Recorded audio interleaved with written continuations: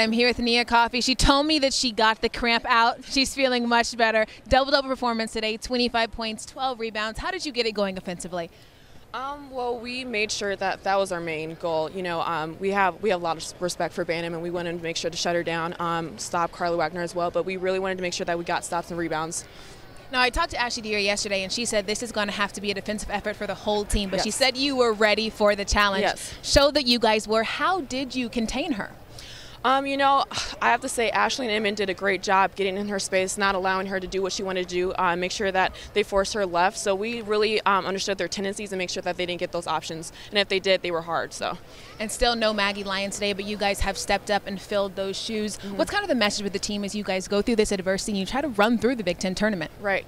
Just make sure always stay together. No matter what happened, it's in the past. Today's a new day. Tomorrow's a new opportunity. Just make sure that we're always looking forward and have a positive mindset.